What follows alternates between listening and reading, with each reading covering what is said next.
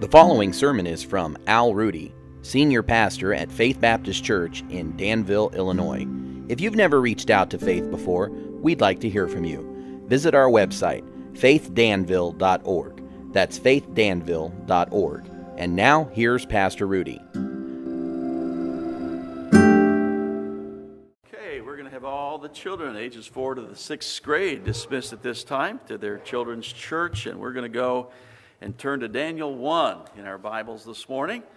And as we said, we'll be focusing today on Daniel's convictions. He based all these on the Word of God, and they also came from a godly heart. Now in verse 8, we read that he purposed in his heart that he wasn't going to defile himself. Now he had strong convictions, but they weren't welcomed, and they weren't accepted by the king and his entourage. So right off the bat, we learned that Daniel's convictions were in conflict with the world. And that's true of God's people today as well. So the question is, how are we going to carry out convictions that are not popular and not accepted by the society and the world around us? That's the heart and core of the message today. And Daniel did have this conviction in his own heart that he wouldn't defile himself. Now, defilement in the Old Testament dealt with two specific areas. Number one, it dealt with participating in anything that was considered by the law to be unclean. For example, the Jews back then in the Old Testament, they couldn't eat pork.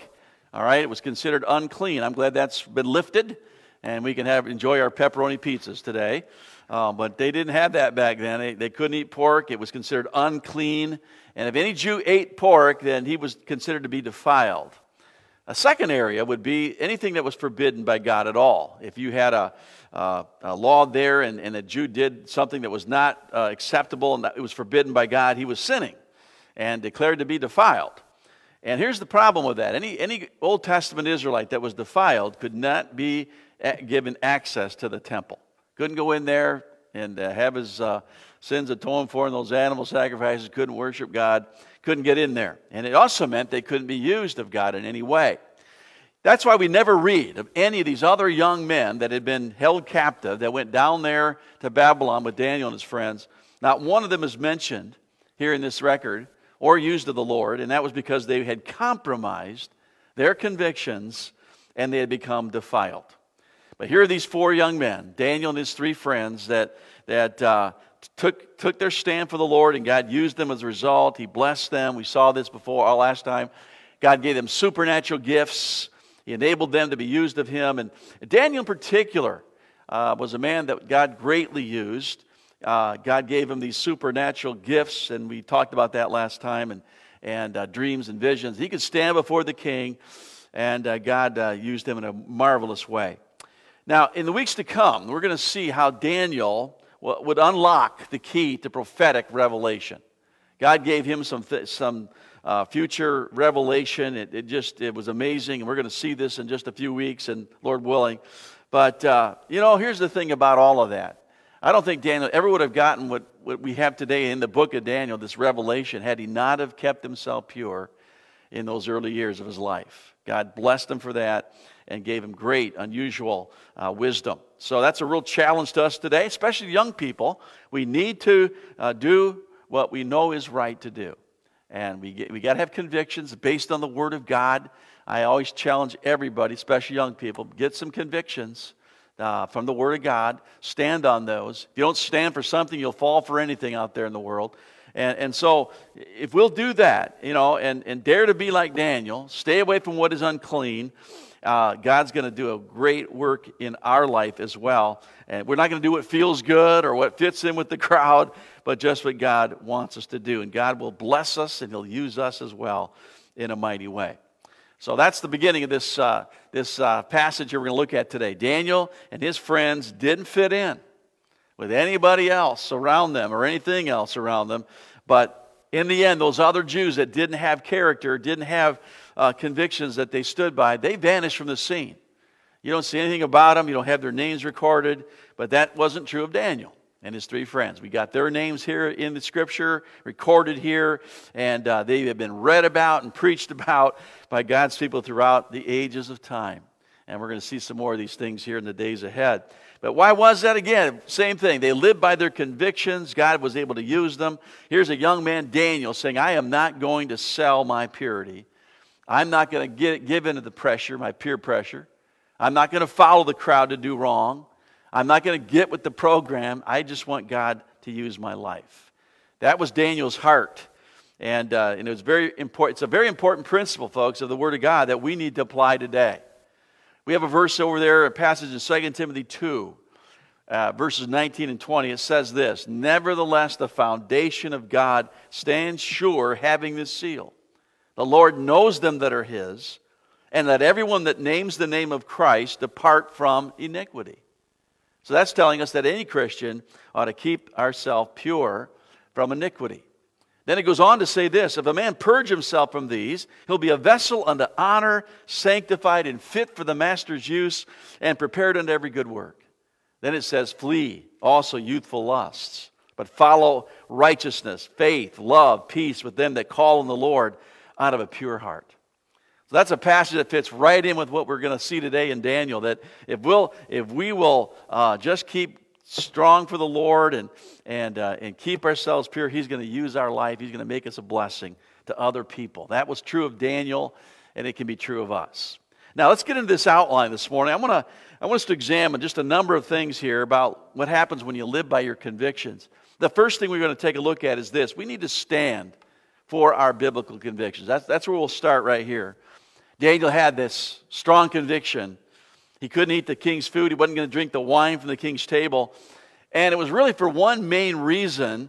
Nebuchadnezzar had dedicated all of this food and this drink unto his false god, a god by the name of Marduk. And so if Daniel was going to partake of this, he would have been identifying himself with that false god, and he was never going to defile himself that way. Okay, so he was going to stand for his convictions. Now, there were some other areas that Daniel could have made a fuss about. For example, back there in verse 7, we saw that their names were changed. They had names that were named after Jehovah God, and the Babylonians changed those names to be named after their false god, Marduk. But there's nowhere in Daniel, the book here, where we find Daniel making a big deal about that.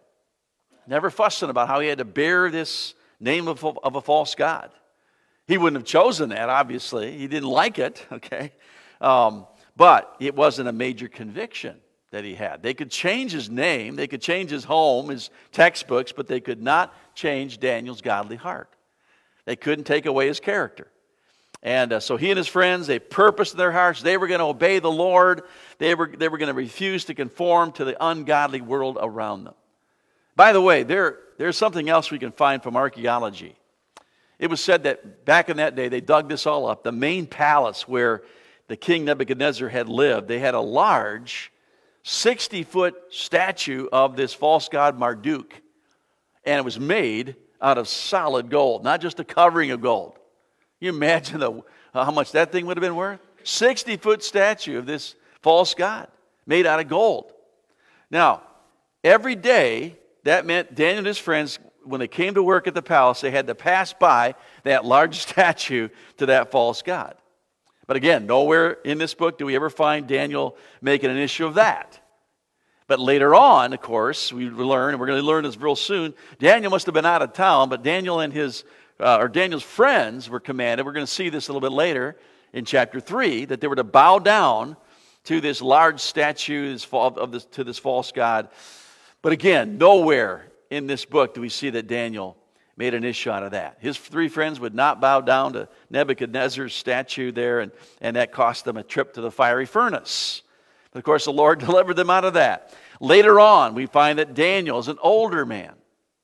At the end of we see it in chapter 6. He was older by that time.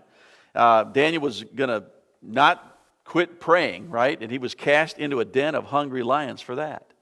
He was willing to die for his convictions, because that was getting into this area of his heart, allegiance to the Lord. And so the point I'm making right now is he didn't major on the idol of Marduk being around, nor did he major on his name being changed to a false god. And right there, we can learn a simple little lesson that we need to be careful not to major on minor things. Take a stand on the right things, okay? But, for biblical convictions. But be careful, you don't fight for your own personal preferences or opinions or areas you might feel strongly about, but we only should fight for those areas that are based on the Word of God, biblical principles, and never compromise our convictions that are based on the Word of God. Now, Daniel gives us some insight here. In verse 13, we see that he had some flexibility, even in the area of his convictions. We're going to get there here this morning. He was going to go as far as he possibly could in implementing his convictions. So the point, though, is we don't want to major on the minors. Make sure that we stand for what are major Bible convictions like Daniel did in his life. All right, so that's one thing. We need to stand. But let's notice a second truth here. I've just alluded to it, and that is this. We must implement our Bible convictions carefully or tactfully. Be careful how you do this. Daniel had strong convictions, but he was very wise and tactful in how he implemented those. We touched on this a little bit last week. In verse 8, we see that he requested of the prince of the eunuchs that he might not defile himself. Notice right there, he didn't demand this, he requested it. And in verse 9, we're told that God brought Daniel into favor and tender love with the prince of the eunuchs. And then in verse 10, we find the prince of the eunuchs expressing his fear that the king wouldn't like this if he found out that they weren't following his orders, and he could have his head in danger to the king with Daniel's request. Historians tell us that besides Nebuchadnezzar's many talents, he was a very cruel man. I think the very first message in this series, we talked about that. He had a short fuse. His temper, his rage was legendary. If this guy gave a subordinate an instruction to do something, then he found out later that he was disobeyed or this thing was altered in any way, Nebuchadnezzar was the final word, right? His word was law. And as the judge, the Supreme Court judge, he would have had that person's head chopped off just for not following his orders. So we can take verse 10 literally, where this prince is saying here, look, Daniel, I love you. You're a good man, and I'd really like to help you out here, but what you're asking is way too much. This could put my life on the line. It's a very difficult request to fulfill. I can't do it. Your request is denied. But we saw last time that Daniel wasn't going to give up, right? I mean, he had wisdom. God gave him that wisdom. And so what does he do? He goes to this, in verse 11, he goes to this guy Melzar, who was a lower official than the prince of the eunuchs. And he asked him, let us go through this test, this 10-day test, prove that we'll be okay. Give us some vegetables to eat, some water to drink, and so they go on this diet for 10 days. The guy allows us to have. He consents to them. And so they go on that diet for 10 days. Like I said last week, I can't go on a diet for one day. But they did it for a week and a half. And in tactfully implementing his convictions, I want you to notice something here. How he does this is amazing. It's how we can properly appeal to our authorities as well. Let's look at what he does. First of all, he was very gracious in how he pursued his convictions. His spirit was the thing here. It was sweet. He didn't come to this guy and make any demands. Hey, you can't do this to us. He didn't approach him with this holier-than-thou attitude. He didn't go to him and say, look, man, I have convictions, and I just outright deny. I refuse to follow this edict. Now, he could have done that, but it would have cost him his life, right? Needlessly. But no, here's Daniel. He goes in here, and he's very gracious and humble in how he deals with this crisis. And we can learn from this. We may have strong convictions, but we need to be very careful that we maintain at the same time a tender and a gracious spirit. Our spirit should always be right in the sight of the Lord. I think what the Bible says there in 2 Timothy 2:24, the servant of the Lord must not strive. That means he shouldn't be quarrelsome, but be gentle unto all men, in meekness, instructing those that oppose. And that word means in opposition. So you go to those that are in opposition of where you are at and where you stand, but you still have the right kind of spirit. I think of what one old evangelist used to say, have a tough hide, but a tender heart. And we can do that with God's help. Ephesians 4:15 tells us that. We're to be speaking the truth in love. So you take a stand on the truth, but you do it in love. And so that's what we need to do, folks. Be careful as a Bible believer to take a stand for the Lord, for His Word, for the truth, but do that in love. Do that with a right spirit, humble, meek spirit. And that is so important. And that's what Daniel shows us here. He was kind. He just had a spirit of meekness about him, a gracious spirit. He didn't parade his beliefs, right, to embarrass this guy in authority, but he honored his authority even though he didn't agree with him. So there's a great point right there we need to learn. Have convictions without being cranky in your spirit. You can do that.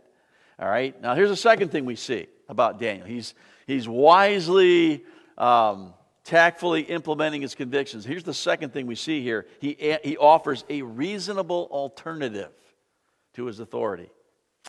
Now, notice again, he didn't say, hey man, I got convictions. I'm not going to do this. I can't do this. I refuse to do it. Doesn't do that, does he? But instead, he gives an alternative to what he was being told to do.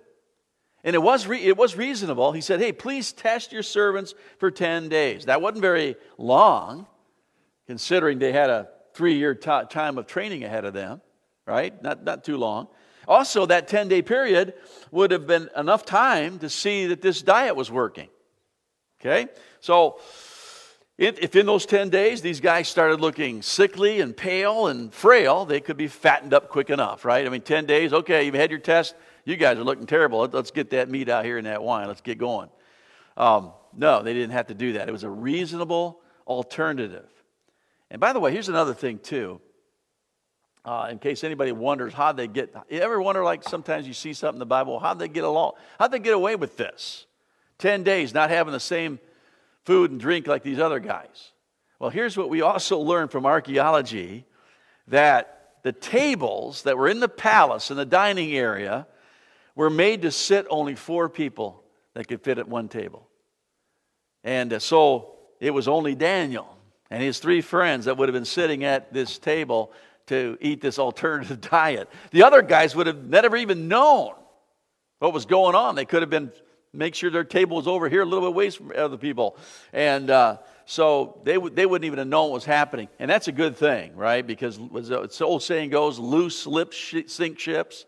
And they could have got Dan and his friends in trouble here. But no, it was all by themselves. So good thing that took place. So 10 days was long enough for Melzar to risk his head with the king. He was willing to go along with it because, again, he had respect for this young man, Daniel.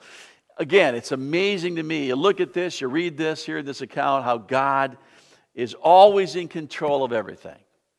He was going to protect these young men for their stand for him. And so he gives this reasonable request that would keep him from defiling himself. He'd be able to keep his biblical convictions. And Melzar consented to their request. So the Bible tells us this too in Proverbs 16 verse 7. When a man's ways please the Lord, he makes even his enemies to be at peace with him.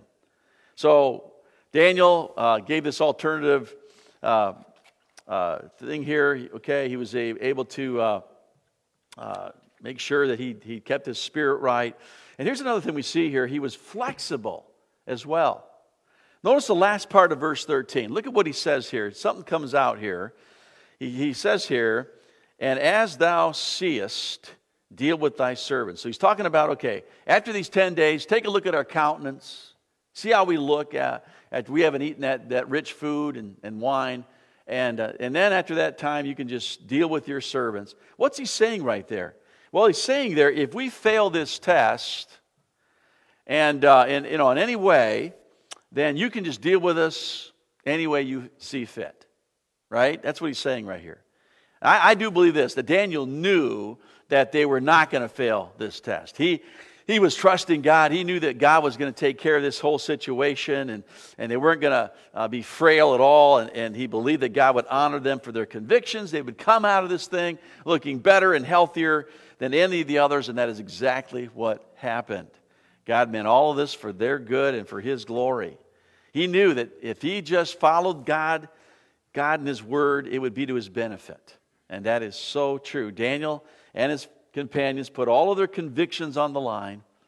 They implemented their convictions tactfully, had the right kind of spirit, and God blessed them for that.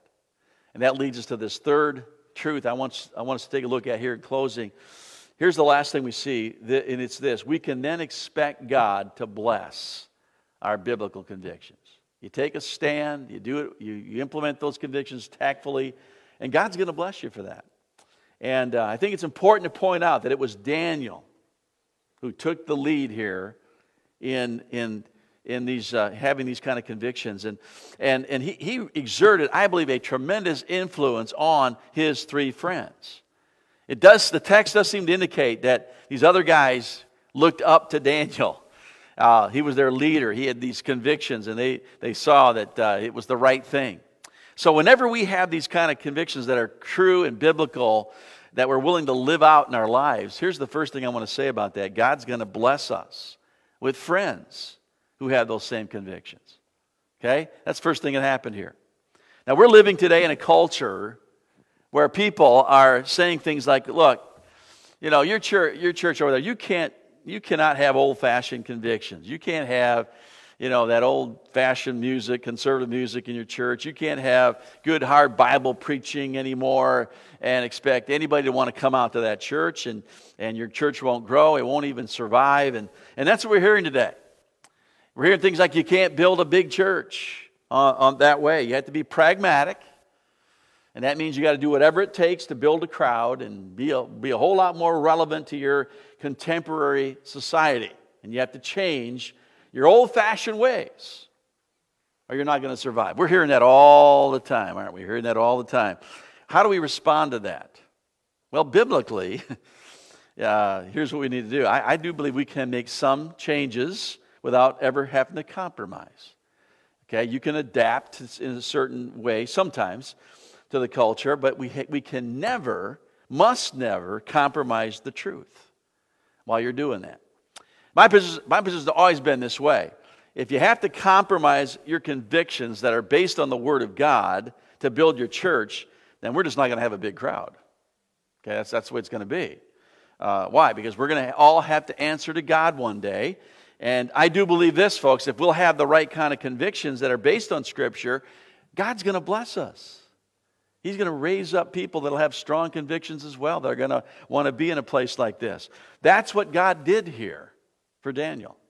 He blessed him by raising up these three godly young men to be by his side. And I do believe that he would have been more than willing to stand alone if he had to. That was his heart. And yet God blessed him and raised up these three other fellows to stick right there by him, and they made up that big full table of 4 people as they did that. And I think they had a great time of fellowship too when we were having those dinners with vegetables and drinking some water. But they had the right kind of convictions, and that's why they were blessed. And so that's one thing. God blesses them with friends. Here's another thing that happens. When you take a stand for the Word, God will bless you with even this, connections. Connections.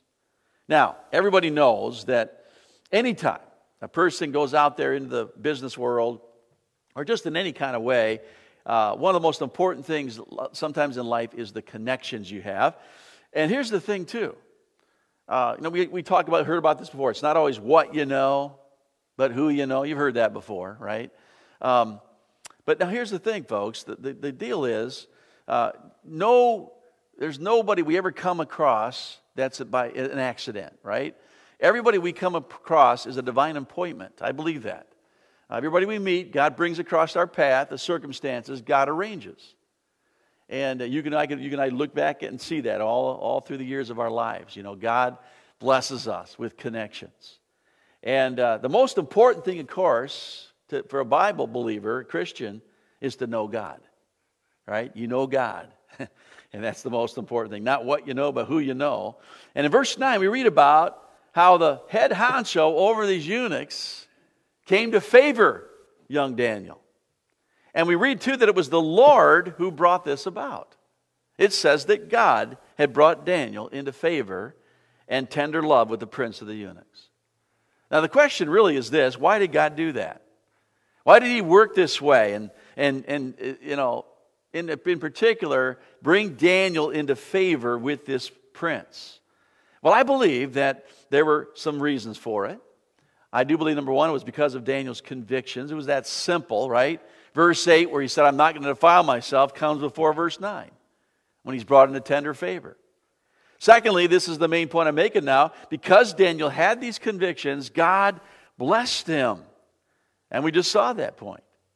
God was looking into this young man's heart, and he saw, okay, here was a man who was willing to live by his convictions and even die for his convictions if he had to. Kind of reminds you of John the Baptist right there. Same thing. Had convictions, and he was willing to live those out, even if it meant he'd had to die for the Lord. That was the heart of Daniel as well. And so God said, here's a man I can use. And so the Lord knew that if he was going to use this man, he was going to have to arrange the affairs of his life, the circumstances, the connections that he had, so that he could grow and advance and be in a position to be used. Same thing happened, of course, with Joseph. I find a lot of common denominators there with Daniel and John the Baptist and Joseph. They all had convictions. They all said, I'm going to stay pure. I'm not going to be defiled. And so God began to bless them and arrange all these different circumstances for them and put them in a place where they stood before the Pharaoh in Joseph's case and here King Nebuchadnezzar in Daniel's case. So the Lord providentially worked out all the details for Daniel to be greatly used of him. And so that's what we see here. God blessed him for convictions and arranged these connections. And then here's the third thing we see from this passage. God will bless us also with enabling gifts. And let's go to verse 17 again. We were there last time, but look at what it says here in verse 17. As for these 4 children, God gave them knowledge and skill in all learning and wisdom. And Daniel had understanding in all visions and dreams. Now, the truth is, Daniel would have never been able to stand before all of those powerful kings in the years ahead even, and interpret those dreams and give us insights into prophecy. And one of these things we're going to see here in a little bit is that he talked about what we call the times of the Gentiles. The times of the Gentiles. You've heard that phrase. Jesus used it in Luke. The times of the Gentiles would have started with Nebuchadnezzar's invasion of Jerusalem in 586 BC. And that thing's going to go all the way till you get to the end of the tribulation period in the future when Jesus comes back to the earth. We're still living in the times of the Gentiles. And Daniel talks about that here in this book in chapter number 2. So if he had compromised, though, and didn't live out his convictions in his heart and life, I don't think that ever would have happened. But God looked in his heart. God said, this man has a heart for me, and I'm going to bless him for living out his convictions. And then here's the fourth thing we see here in the text. We see this principle that God may bless us even with advancement. Let's go to verse 18 and look at what it says here. Now, at the end of the days that the king had said he should bring them in, that is after the whole entire 3-year training, then the prince of the eunuchs brought them in before Nebuchadnezzar. And notice what happens in verse 19. And the king communed with them, that is, he gave them these oral final exams, and among them all was found none like Daniel, Hananiah, Mishael, and Azariah. Therefore stood they before the king.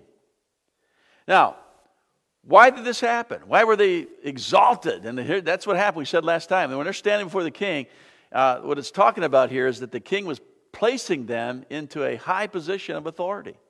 Gave them some great opportunities. Why did that all happen? I believe it was because of the convictions they had. They stood for God and His Word. They weren't going to defile themselves. They were going to stay away from those forbidden areas and be clean and pure. You know, I believe if Daniel and his 3 friends were still around, they were alive today, you wouldn't find them watching any filthy TV programs, right? They wouldn't be watching any dirty movies or reading any bad material. They would have kept themselves pure. They would have been unspotted from the world. They would have been separated under the Lord from sin.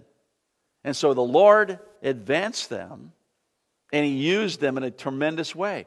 And I just want to say again this morning that we can expect the Lord to do the same thing for us when we take our stand for Him. Now, whenever you do, take a stand for the Lord and live out your convictions, people aren't going to like it. Just like in Daniel's day.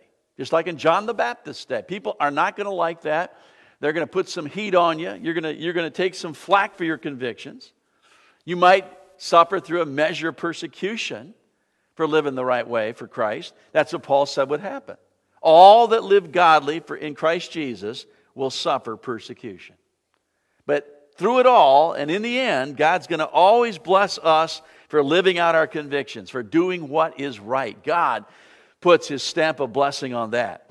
Now, as we close out this message today, here's a question that comes up often. What are people going to do who've already defiled themselves? Right? That always comes up. People say, okay, preacher, this was good. Daniel wouldn't defile himself, took a good stand.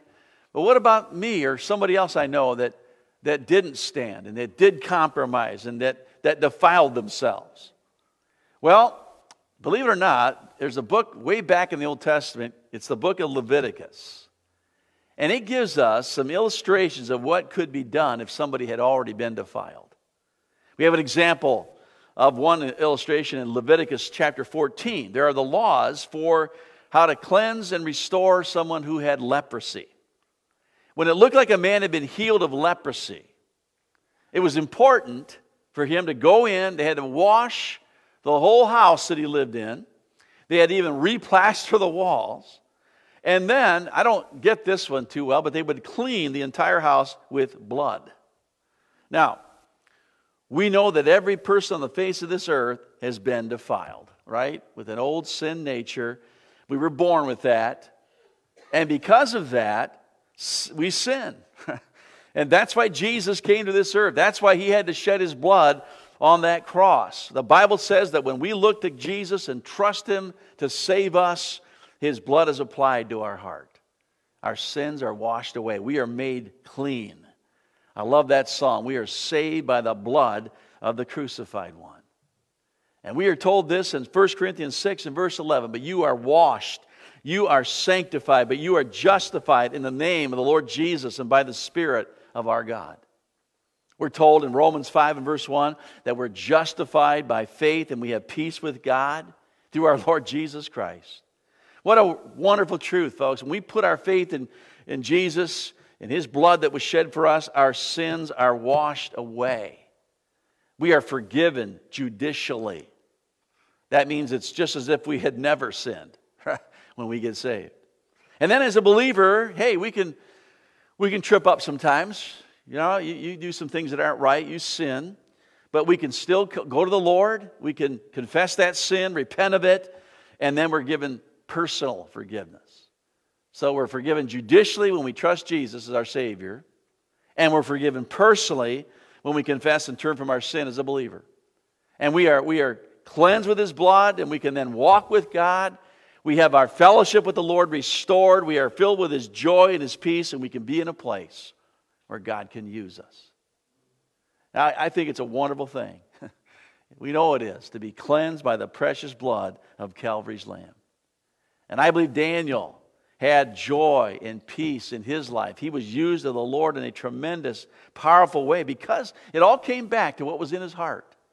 He had godly character. He had convictions that were based on the Word of God. And he was willing to live those out and keep himself pure and clean in God's sight.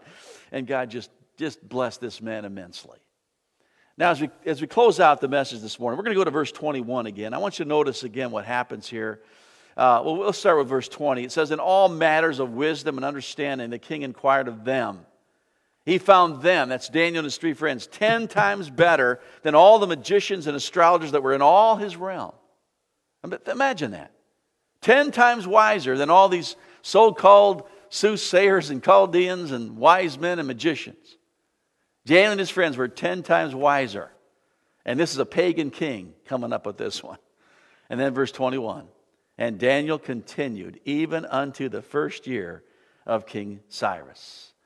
We talked about that last week as well, how Daniel obeyed the Lord. As a result, God blessed him with a long life. Most believe he lived at least into his later 80s, probably his early 90s. And he ministered under 4, maybe even 5 different kings. You got Babylon and Persia, Medo-Persia. There are many Bible scholars who believe that Daniel lived long enough to write out the edict from King Cyrus of Persia that resulted in the Jews going back to their homeland. And at the end of that, and that ended the captivity.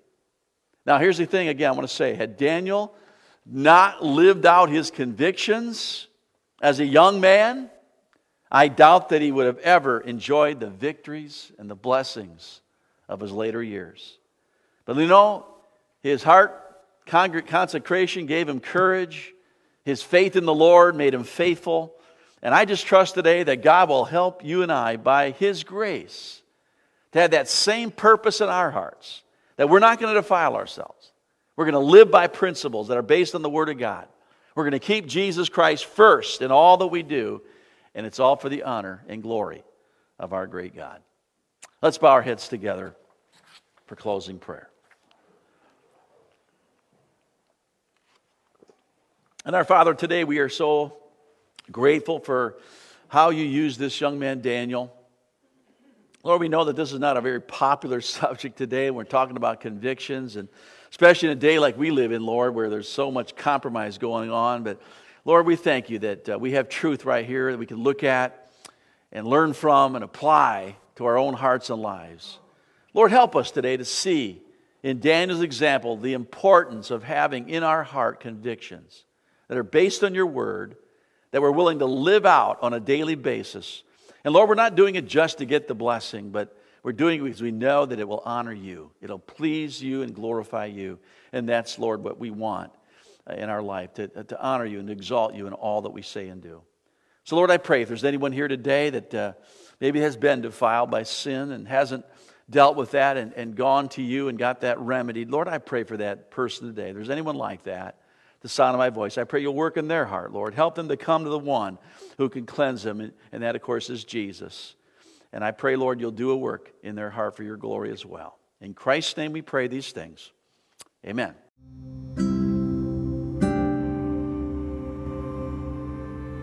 You've been listening to Al Rudy, Senior Pastor at Faith Baptist Church in Danville, Illinois.